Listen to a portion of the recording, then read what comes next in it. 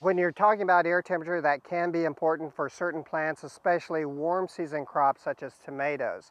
With the lettuce, it's not so important, but we're going to put this on anyway just because it also protects it from the rabbits, which love lettuce, and this will provide a protection for them. So what we're going to use is what's known as a water teepee, and this is a plastic material that has a number of vertical tubes that you fill up with water.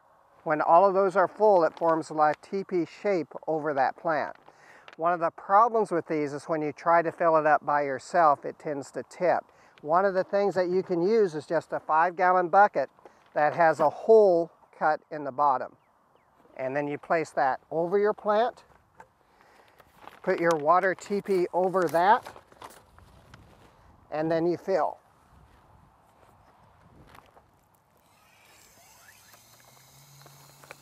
This is a process that takes some time, but this one is made in such a way that once it reaches to a certain level, it will go over to other tubes right next to it. So we're going to try to balance this out a little bit so I get water in different sides of this water teepee.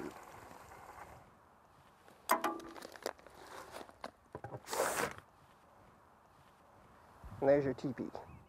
If you have a Kansas wind, these can blow over, and so usually I'll stabilize them. What I use is an electric fence post, and I come in from the side opposite the wind. In other words, that is southwest. I'm coming in from the opposite side and then stabilizing by putting it in right there. And that will keep it from blowing over regardless of how much wind we get, within reason. For more information, visit your local extension office or visit our website at kansasgreenyards.org.